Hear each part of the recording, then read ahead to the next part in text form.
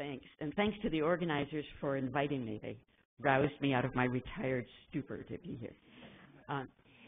First, and nothing I'm saying represents the NSF today, because I'm gone from there. You may know that there are 2 homes for undergraduate chemistry education at the National Science Foundation. One is in the Education Directorate in the Division of Undergraduate Education, which actually involves all of the STEM disciplines, and that was where I served for 20 years until a year ago. And education is the main focus there. Historically, there were a number of different education programs. The other place where undergrad education is funded is in MTS, in the chemistry division. That's where research is a major focus, and that's where many of you get your research grants. They also have been responsible for the REU program, which puts undergraduates into research labs. Education shows up in their proposals as a broader impact, and occasionally they've had other, usually short-lived education programs. Today you've all seen that the workshop focus is supposed to be on drivers, barriers, and new results, but I wanted to make sure that people were aware that there's just a boatload of existing results on successful undergrad chem education interventions, on content, pedagogy, laboratory efforts, all of the things that Dr. Gates mentioned this morning about active learning strategies. Most of these have been perfected for the chemistry community. And also there's a very large chemistry education research, or very active, maybe not as large as they want to be, but a very active group of chemistry education research people, and they work on issues of student learning of chemistry. And if you're not familiar with these 2 areas, there are a lot of ways to access what's going on in chemistry. One is to look through the Journal of Chemical Education. Another is to look at the Division of Chem Ed programs at both the fall and spring national ACS meetings. So you can go online, look back, see what kinds of symposia have been undertaken in the last 20 years. There are also 2 Gordon Research Conferences that focus on education. One is Chemistry Education Research and Practice, and this was initiated in 1994 by Angie Stacy, who will be speaking this afternoon, and Art Ellis, and that has continued in odd years. There's also a broader conference on visualizations in science and education, which also had a different name earlier. It started in 1998, covers all science disciplines, but since it's visualization, there's a heavy emphasis on chemistry. So you can go to the GRC site, look back through programs over the last 20 years and find out a lot of what's been going on.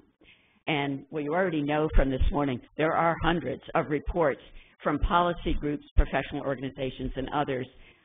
Most of these include all of STEM, but they will also let you know what's been going on sometimes. Other times they contain recommendations for what should be done in undergrad chemistry education.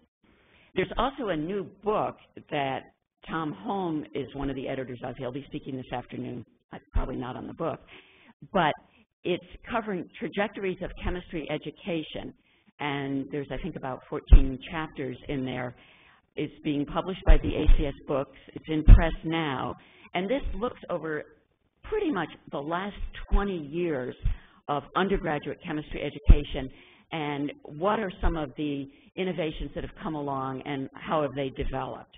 Again, a big emphasis on active learning strategies as opposed to content issues. Now, today I'm going to hit a number of different topics.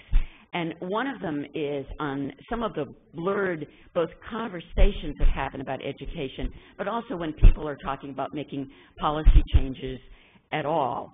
And sometimes these conversations are very garbled. And sometimes it's because educational levels get blurred. One person is talking about grade school, middle school, high school. Someone else is talking about 2-year schools. Someone else 4-year schools. You can be talking about graduate, master's, or doctoral education or postdoc education. And it's fine if people are clear what they're talking about, but a lot of times they're not. Another thing that causes trouble in conversations is blurring various undergraduate groups of students. So, for instance, are you talking about junior and senior level chemistry majors? That's a very, very narrow group and subset of all students who run through chemistry departments taking courses? Or are people talking about first and second year students who might become chem majors? Are people talking about students in two-year schools and associate degree students? Are people talking about other science majors who are taking chem courses? Or what about the non-science majors who either are in chem courses as non-science majors or get driven to be non-science majors? And a lot of times people are implicitly talking about the best and brightest students only in a chem curriculum without being explicit that they're only talking about a small subset. So what about, are people talking about the other students, including students who have perhaps been poorly served in their earlier chem courses, either in college or high school, and where you might really want to do something about the education? And the final kind of way that conversations get very blurred and reports get written in strange ways is, what are you trying to do if you're talking about undergrad education? Are you really talking about generating chem majors who will go to grad school? Or are you talking about bachelor or two-year level majors who are going to have industrial jobs? Or are you talking about producing K-12 teachers?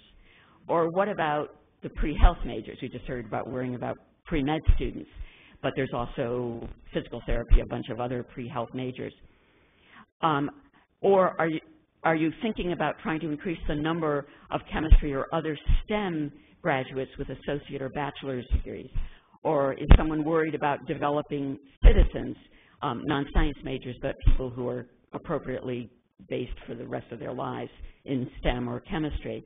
And what about, is an issue expanding the diversity of students that are majoring in science by both gender, ethnicity, socioeconomic background?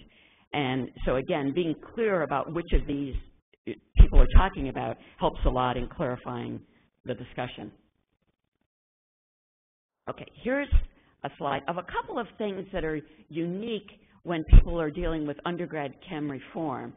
And one is that chemistry is pretty much blessed at most colleges and universities by having full first and second year classes, right? And it's because of all these other majors that are required to go through the programs.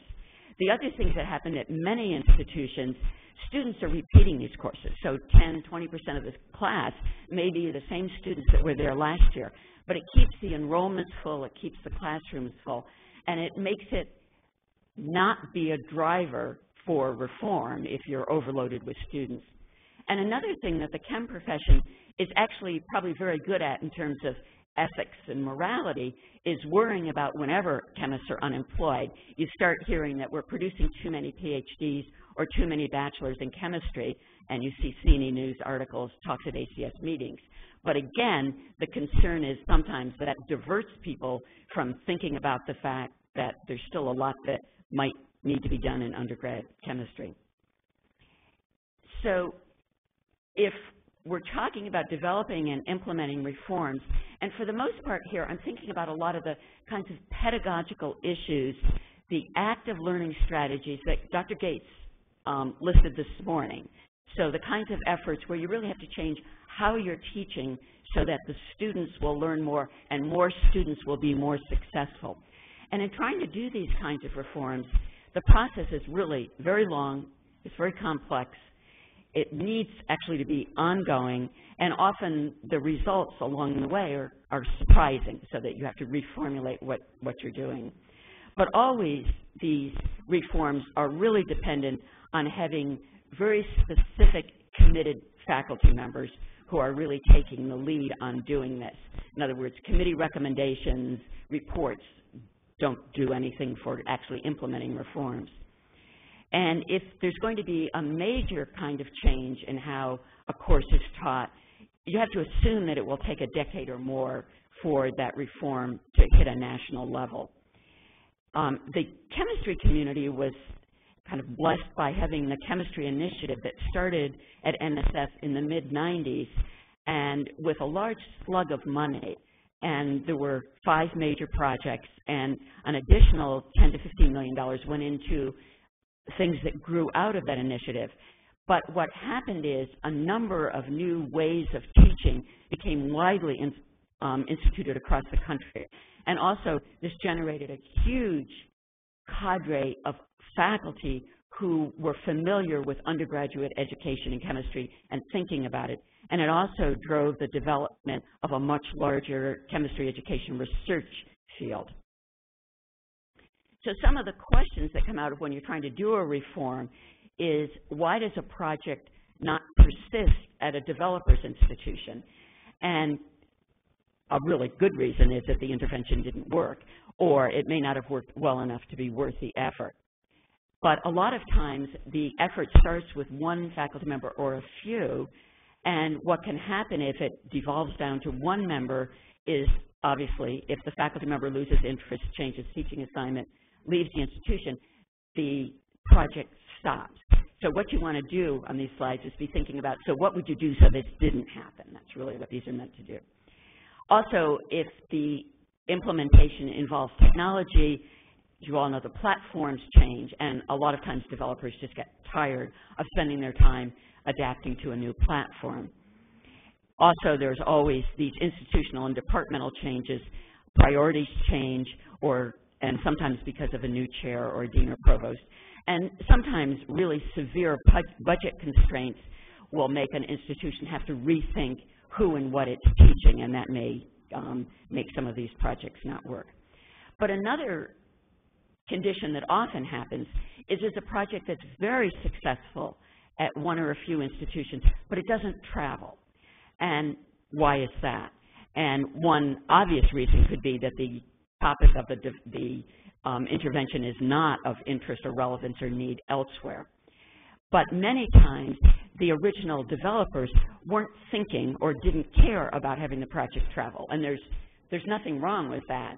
But it means if the developers did not bring in faculty from other institutions initially, they're going to end up with a project that's very idiosyncratic to the faculty at the home institution, and it won't travel. Another reason that things often don't travel, though, is that many projects that are implemented are never perfected sufficiently to travel or even to keep going at the home institution, because typically you have to develop materials, develop a pedagogy, implement it, and then evaluate to find out, not working so well, we should improve this. You have to revise, evaluate again, revise, evaluate. And the goal is really to have something be very easy to keep using and yet very effective, and that takes a lot of revision. The other reason that projects and implementations don't travel is that it takes really a multi-year dissemination effort that usually needs a combination of people speaking at professional meetings, but also workshops where new adapters can come, and also you need people available so that when someone's trying to adapt, they have someone to consult. And again, the original developers may not be interested in doing this, or they may be interested but not have enough personnel in their group to be able to maintain this elaborate dissemination effort.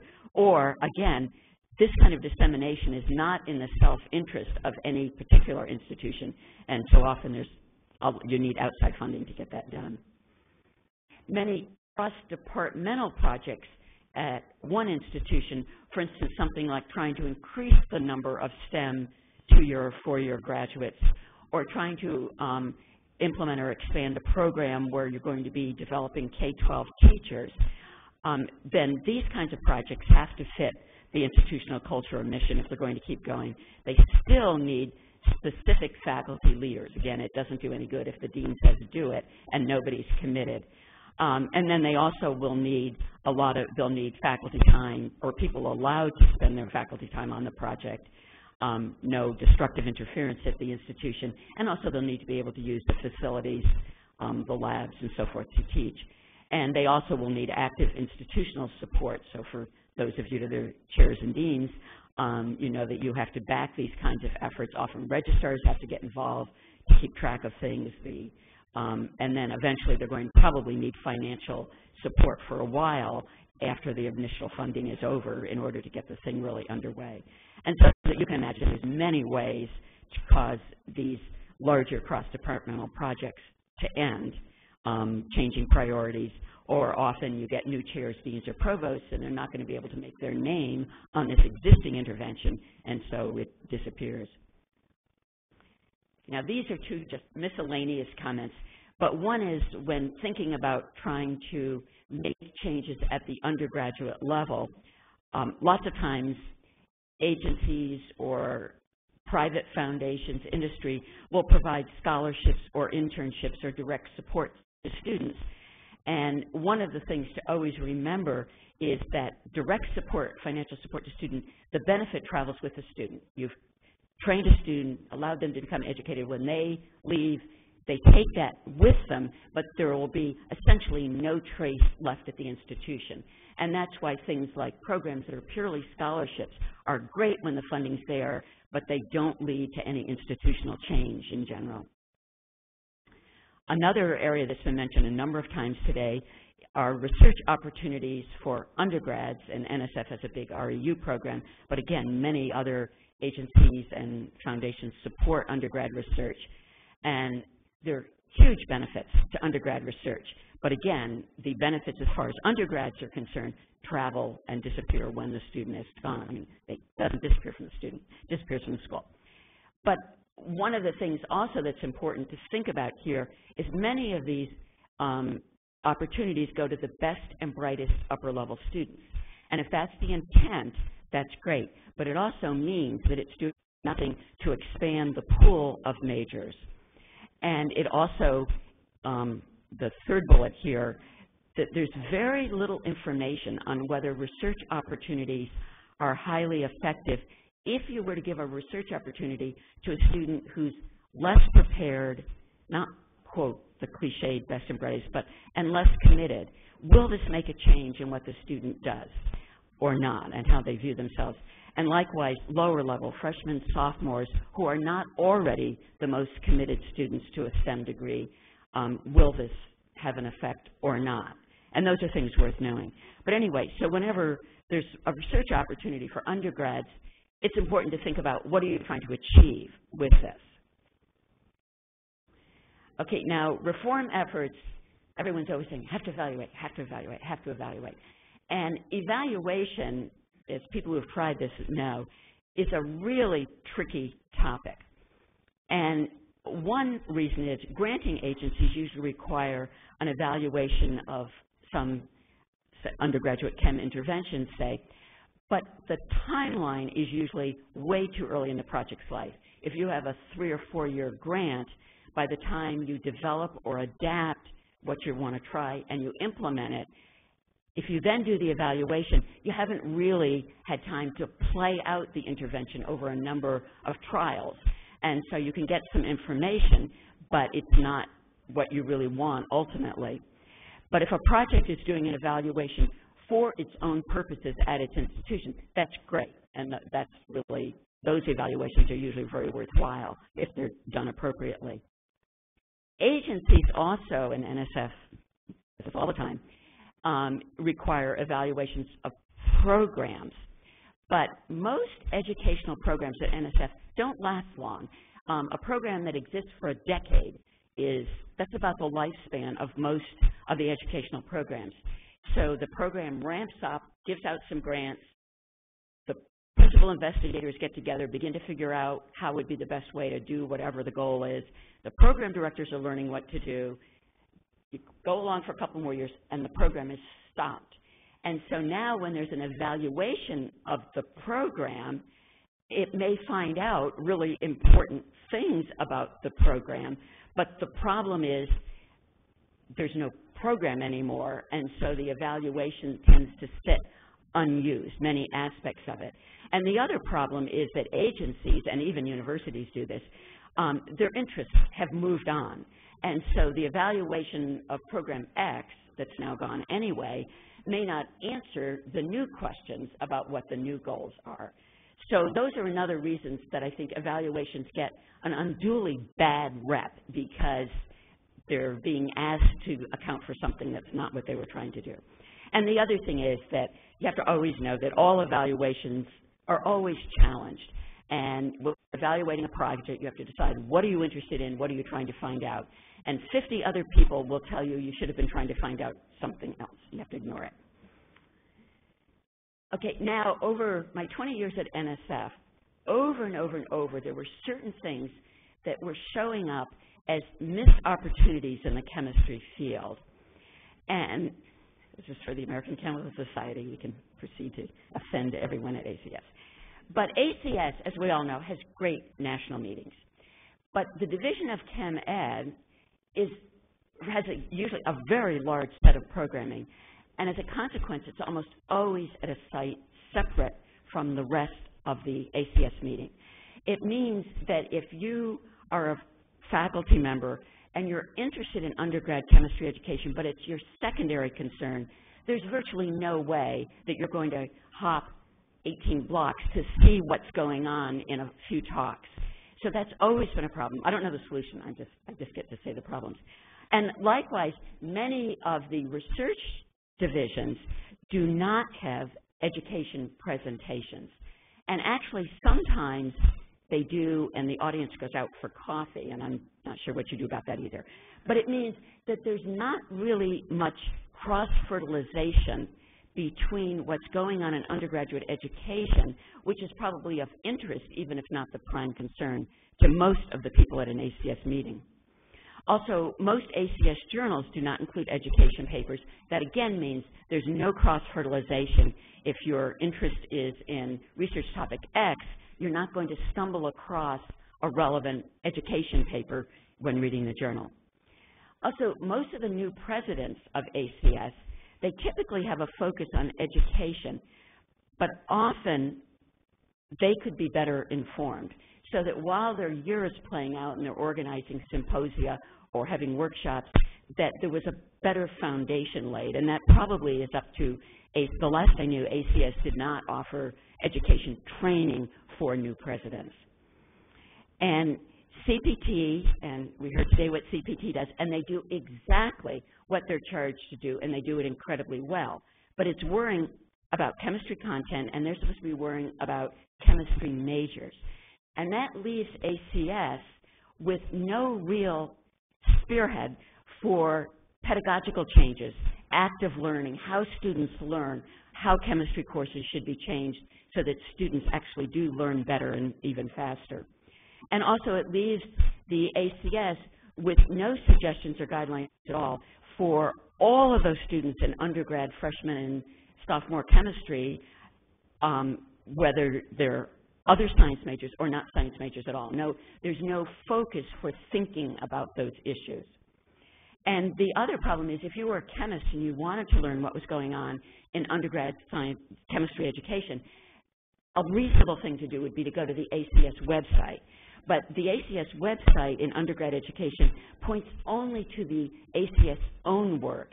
And you could contrast that if you go to the American Physical Society, they will point to the major, most promising undergraduate efforts across all of physics, not just being funded by APS. Other opportunities are chemistry is a huge fraction of the Gordon Research Conferences, and that's another place where people might be able to put a relevant education talk into a Gordon Research Conference on some topic. And again, there would be a captive audience sitting there. And likewise, other professional conferences might start including a relevant, an education talk or symposium. PICCON started doing this in the mid-1990s, and they have very active now, primarily focusing on analytical chemistry, undergrad chemistry education information.